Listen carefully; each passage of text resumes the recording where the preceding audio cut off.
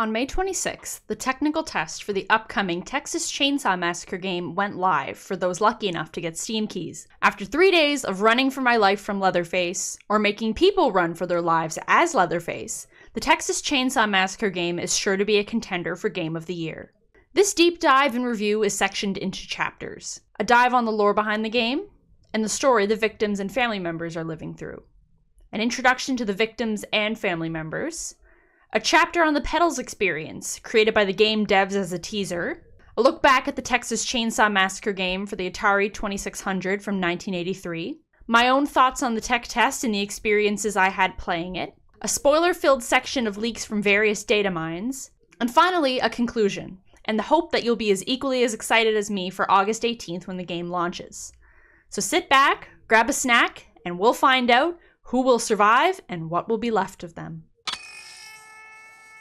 1973, Newt, Texas. Meet Maria Flores, a road-tripping college student with a passion for photography, exploring Texas during wildflower season. Maria hoped to photograph the bluebonnets, Indian paintbrush, and the numerous other flowers that spring to life in and around central Texas this time of year, sending her family Polaroids of her discoveries. And then, she disappeared. 1973. Tragedy and despair have struck central Texas. A young college student named Maria Flores has seemingly vanished without a trace. She was last seen near the town of Newt more than 2 weeks ago, but with no physical evidence, the investigation has stalled. With few leads and even less hope, Maria's younger sister Ana Flores and a group of her closest friends set out to find their missing loved one. But any grief or sadness caused by Maria's disappearance would pale in comparison to the agony and despair they would soon discover. What awaited this group of youths was a nightmare beyond belief. The events surrounding Maria's disappearance would be just one of the many bizarre crimes later known as the Texas Chain Saw Massacre. Search continues in Muerto County for a missing University of Texas student. The Sheriff's Department says Maria Flores, a native of Uvalde, was last seen near the town of Newt. Her vehicle was recently discovered abandoned, with officials reporting no signs of foul play. Authorities are hopeful that the expanded search... Wes Keltner, CEO and audio and art director of Gun Interactive, explained that the game's storyline was inspired by the modernization of small-town Slaughterhouse, which ultimately led to the town's downfall. The story is reflected in the instrumental companion to the game, Remains. The town had long been a major meat processing center, and the slaughterhouses were central to the town's economy. However, with the advent of automation and changing gas prices and supply issues, the modernization of the slaughterhouse caused a shortage of work, ultimately leading to the town drying up and losing its primary source of income. The famous phrase, "who will survive and what will be left of them," doesn't just apply to the victims in this sense, as the family has also been forced to survive in their own right, losing some of their prior selves in the process. Maria Flores is missing, and frustrated with the lack of help from the local police and sheriff's department, Ana Flores, Maria's younger sister, and several of Maria's college friends head out on their own investigation to find out what happened to Maria. However, in doing so, they find themselves in the same situation when they cross paths with the Slaughter family. On the road trip to their possible demise, the gang stops at a gas station managed by no one other than the cook. He informs the group that the town gets a little rough at night and their best bet is to set up camp in the back beyond the mesquite thick and carry on with their search at sunrise. Unknowing of the horrors that they will be about to face, the gang sets up camp for the night. We really liked the idea of the group of kids being responsible for the campsite scene in the 1974 original film. Being able to tie them to that scene really helped solidify their place in the canon all these years later. With that in mind, canonically, this game takes place before the events of the original film. We are exploring the Slaughter family in a pre-Sally Hardesty era.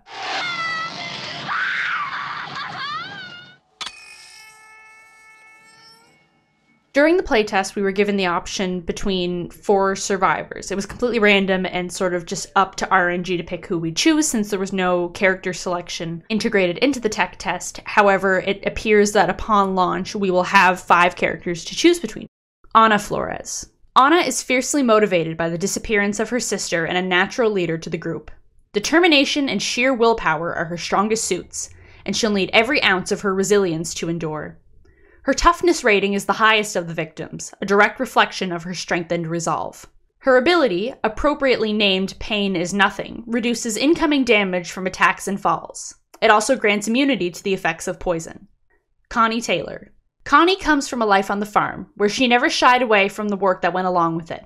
While not quite what you'd imagine a tomboy to be, Connie relishes in being the type of person that will surprise you with her skills. High proficiency means she's crafty, intelligent, and ingenuitive. A natural tinkerer, her skills are more surgical than strong arm, and her focused ability can crack a lock instantly. Leland McKinney. While Leland might have wrestled in high school, college life is a long way from high school in his glory days of wrestling. He is the toughest of the group, but strength is no replacement for actual toughness, and comes at the cost of stealth. Equipped with the Lifesaver ability, he is no match one-on-one against the likes of the Slaughter family, and therefore his capabilities benefit from teamwork with his peers. Sonny Williams. Sonny might have a slightly smaller frame, but he more than makes up for that with his intellect. He's not only book smart, he's quick on his feet and quick with his decisions. Perceptive and exceptionally situationally aware, Sonny will need to rely on his intelligence to survive, and his friends would be wise to reap the benefits of his abilities.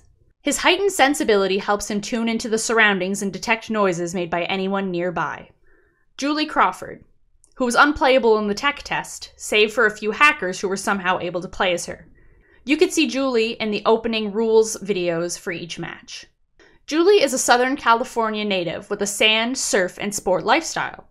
Whether or not she's prepared for the stress and strain of the experience that requires a different type of endurance remains to be seen. Will her physical fitness be enough to carry her through? The ultimate escapability will definitely help by temporarily reducing stamina drain and making her harder to track, giving her a chance at a mad dash for safety.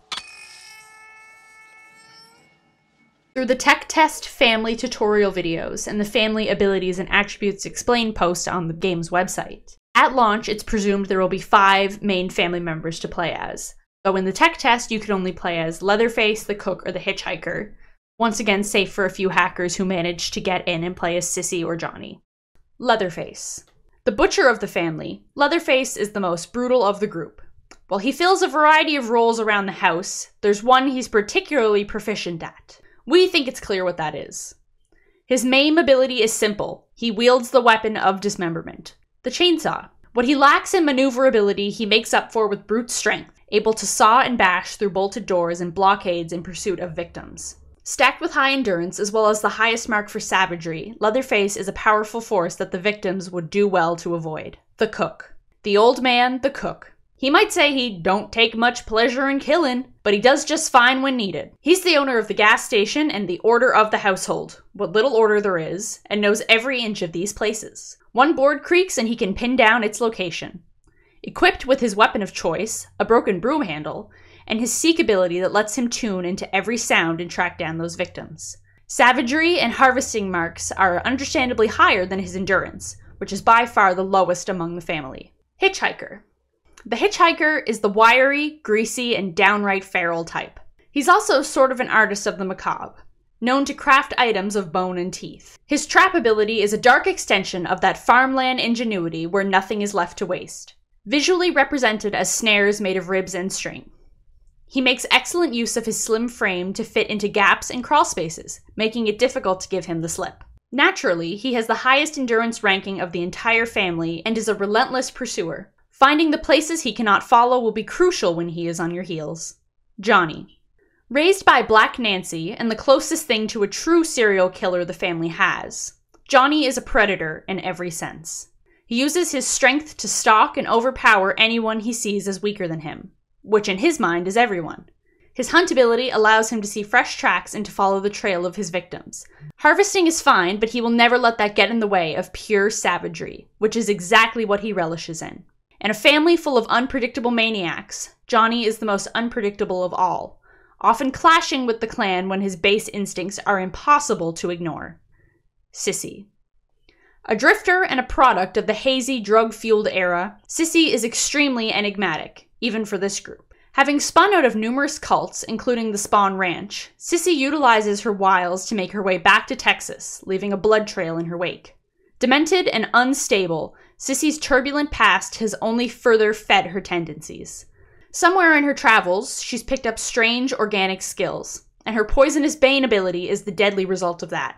Do not let her lower savagery rating fool you. She is as every bit dangerous as the rest of the family, albeit in different ways. In a strange and unique way, the Texas Chain Saw Massacre, or barbecue game as the game's files have dubbed it, will not be the first appearance of new characters Sissy and Johnny, technically.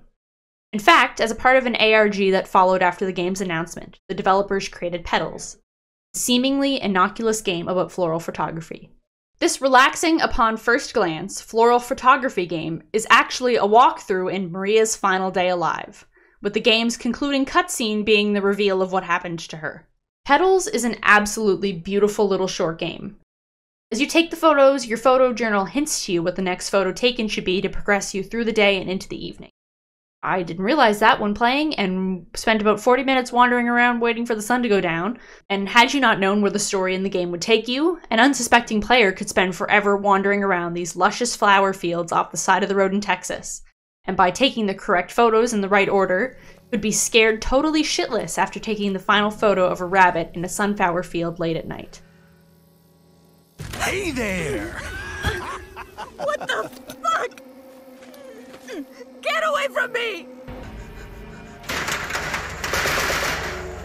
Please, God, is anyone home? Oh, hi there. Help me! Someone is after me! Poor thing. I can help you, you know. Help! Help! Gotcha! Sissy, what the hell are you waiting on? Get to it! I got this under control. Help!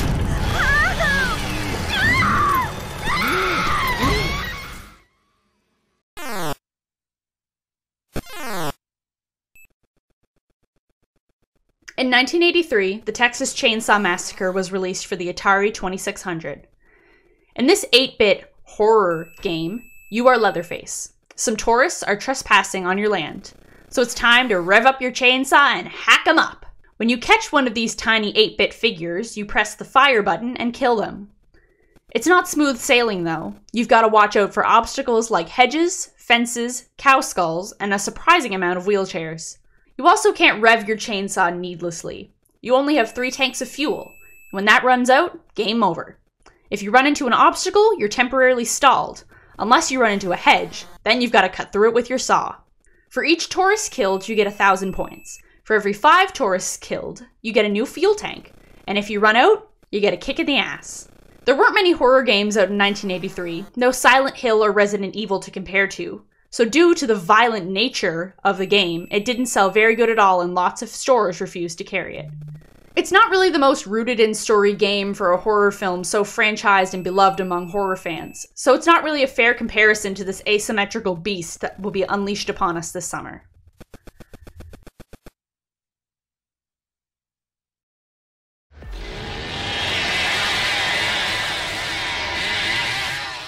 How to play as victims.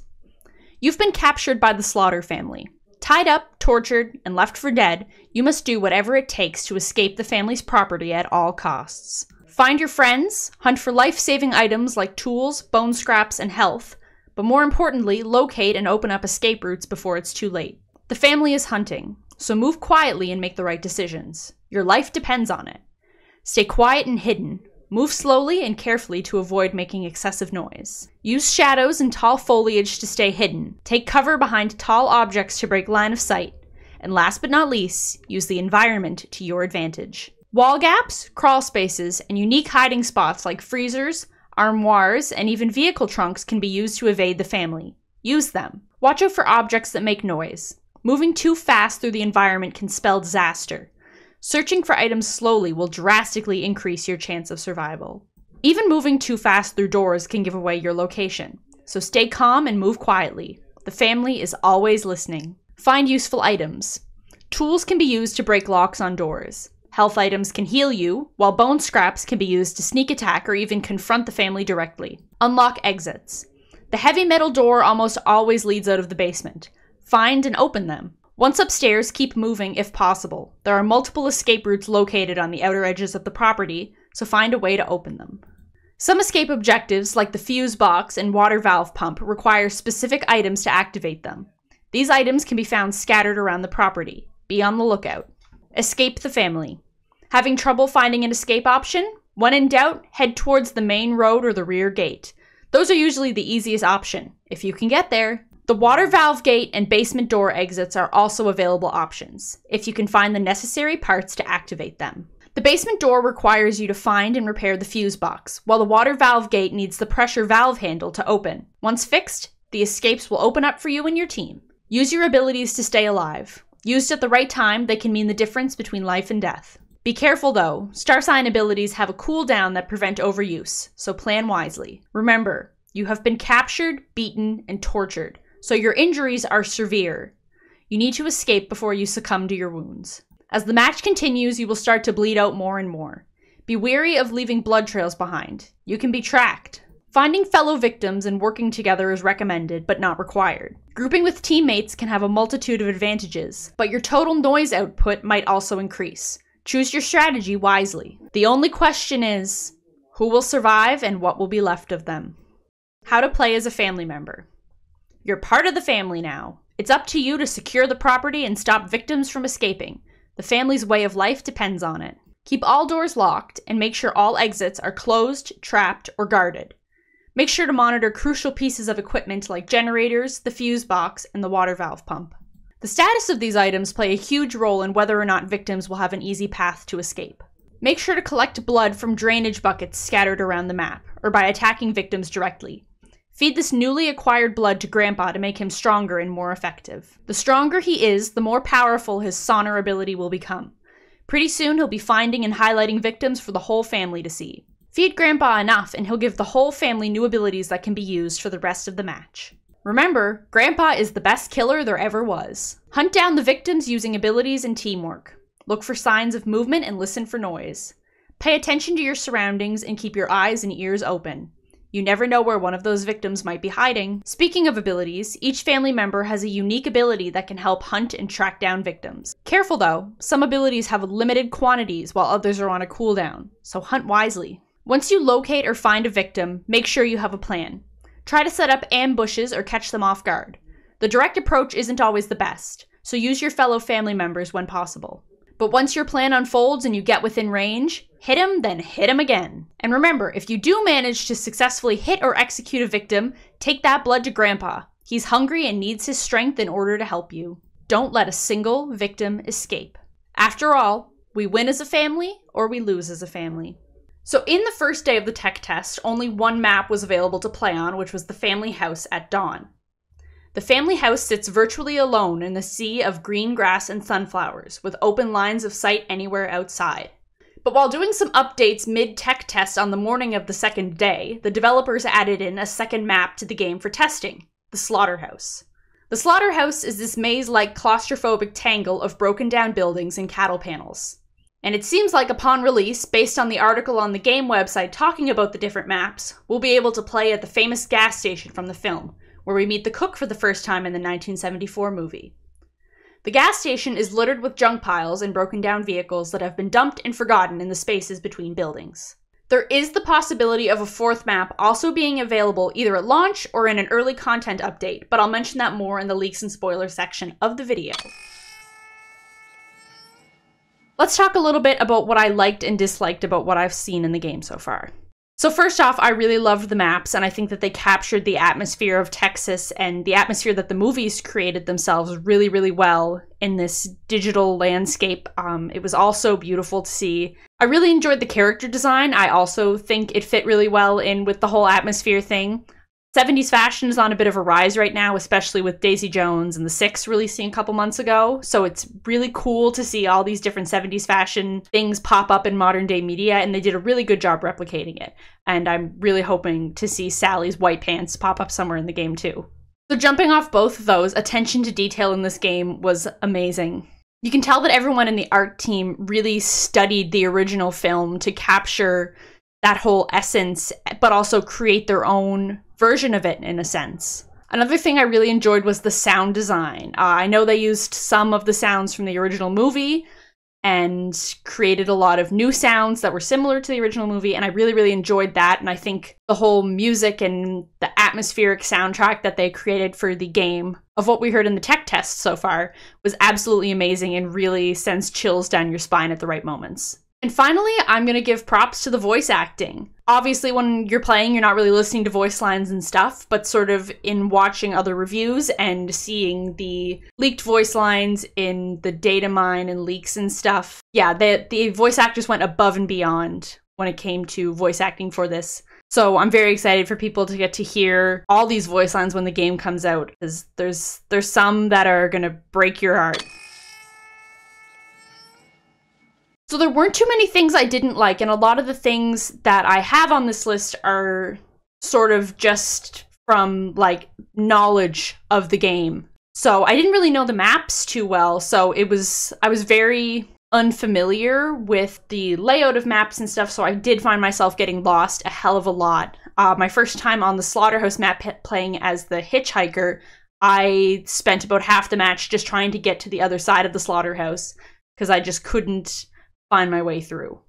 I also would enjoy a mini-map in this game, and that's another thing I didn't really like, even though it doesn't really exist in the game yet. I wish there was a mini-map showing you maybe the layout of, like, what's in your general vicinity, because it'd be nice to know sort of where, like, doors I might have walked by had been, or, like, little holes to slip through or whatever. It would make things a lot more easier to sort of know the layout a bit better. But I think it also adds to the atmosphere not knowing how to get out of these locations. The final thing I didn't like was just the subtitles they had for when Leatherface made noises. It just sort of said, like, concerned noise in just, like, a normal font or whatever. I really think they could do something different with that to make it look a little bit more appealing to players. And then obviously the glitches I experienced in the tech test, which there weren't too many, obviously hindered my gameplay a little bit, but honestly I didn't have that many, and I'll talk about that more in the glitches section. So one glitch I noticed was when watching the hitchhiker feed Grandpa playing as the cook. He was holding the blood bottle up and it was above Grandpa's mouth, but his arm was, like, way too far away. I don't know if maybe that's an animation thing or whatever with layering or whatever, but that's not even a glitch. That's just like a weird animation thing I noticed, but probably just because it was a cutscene for the hitchhiker, but it wasn't for me, so maybe it's done differently or whatever. The next sort of glitch or weird animation thing I encountered was just, like, closing doors or gates. I found if I wasn't in the exact right spot I needed to be in, it just wouldn't close. I would do the movement to close the door, but it just wouldn't close unless I shuffled around a little bit. So I would like to sort of see method for closing doors be improved a little, because it is really hard if you're trying to do something quick and you gotta, like, stand in the exact right place to do it, because maybe you're, like, slightly too close to it. I think that they could really fix that. Another thing I noticed is that at the beginning of matches, after the little tutorial video plays, sometimes the game would freeze or show characters, like, sort of T-posing or just stuck in a different pose or just, like, frozen on a screen somewhere. It didn't happen for very long or that often, but I did really notice it when it was happening. But once again, that's probably just bugs they have to work out. They're probably stress testing the game as well. So I think that'll probably be improved. And then finally, the biggest and most annoying glitch I had, I only had it once. In the middle of a match, the player results or player list menu got stuck on my screen. And literally no matter what I did, it wouldn't go away. I was hitting resume and it wouldn't go away.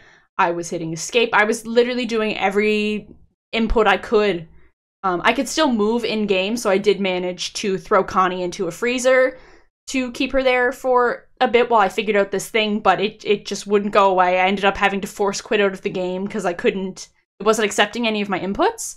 I've seen another video where someone had this glitch, so I hope that they sort of address it. It was probably just I hit maybe a button or something. I'm not sure. I don't know if it was my fault or just the game being glitchy. But yeah, I'm really glad there weren't that many glitches I experienced, because I know that the more glitchy the game is, the harder it is to play. So congrats on not having that many glitches.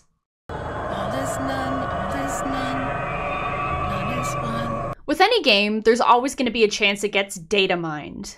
Data mining involves sifting through vast amounts of data, often code, to find hidden patterns, separate out anomalies, and gain insight.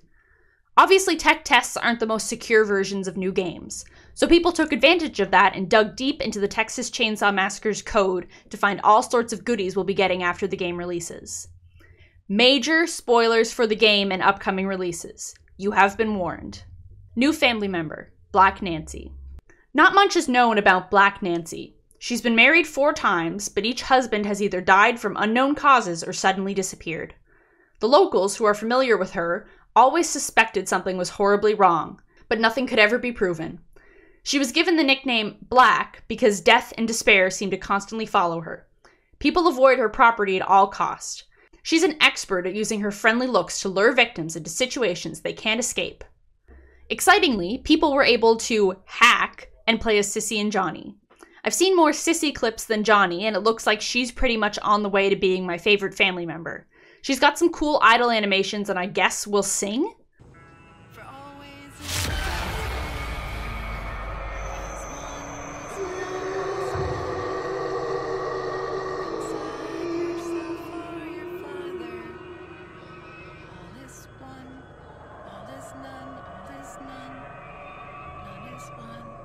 Here's a clip of a hacker playing as Johnny and performing his execution. We've also got an official video from the game's social media accounts showing off this execution a whole lot clearer.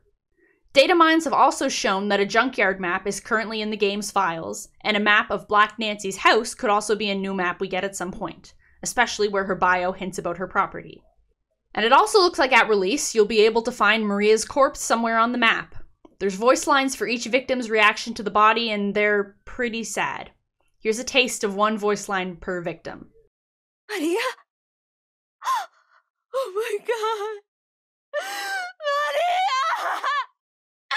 What did they do to you? Maria! Maria! Oh my god! Oh my god! Oh my god! I can't believe it! I can't believe I can't believe you're gone, Maria. No. No. It can't be. Oh my god. What did they do to you? Oh my god. Maria. What did they do to you? No, no, no, no, no, no. I thought we could find you. And last but not least, these voice lines have unveiled a 6th playable victim that will show up either at release or in a content update soon after. New victim, Danny. Oh no.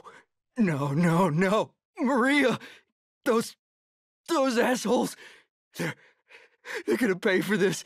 Danny's a tough kid from an even tougher neighborhood. He didn't have the easiest life, but he's a loyal companion to Maria and will do anything to find her. Because of his upbringing, people often underestimate his intelligence. Like Connie, he's crafty and has a knack for quickly fixing things with very little help.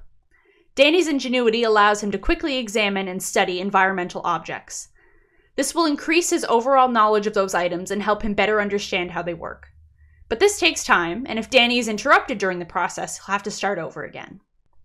There's also a ton of new skins and clothing options that leaked, so I'll have a couple of these up on the screen now, because there's quite a lot for each character, which is super exciting in terms of like customizing what your character looks like and stuff. It's going to be so cool. Ultimately, this data mine and all the leaks probably shouldn't have happened in a sense. It does give away probably a lot of surprises the dev team had in mind for future updates. But on the other hand, please give me more content for this game before it releases. In the tech test trailer, there was no secondary date for more testing, just the game's launch on August 18th. I'm hoping there's a chance for another weekend-long tech test before launch to show off more content and build hype for the game's release. I'm also crossing my fingers that there's an early access version that comes out before launch for content creators and streamers. I love the stories and the characters they've created so far, and honestly would be happy for the game to continue with making new content to add to the lore of the films. But if we're talking about a Dream update or DLC, I would love to see some goodies from Texas Chain Saw Massacre 2. It's my favorite film in the franchise, and I think escaping from the radio station is Stretch, while being pursued by Bubba and Chop Top would be such a blast. Overall, I'm really happy with what we've seen so far. Texas Chain Saw Massacre is such an important horror film and part of film history, and I'm so glad to see it getting the flowers it deserves in the form of a video game that honors the original while also giving fans new content to salivate over. Congratulations to the devs on such an exciting game and perfect tech test. I'm so excited to slash and run around and scream in this game on August 18th. If you enjoyed this video, make sure to give it a thumbs up, comment, and share it around, and thank you so much for watching.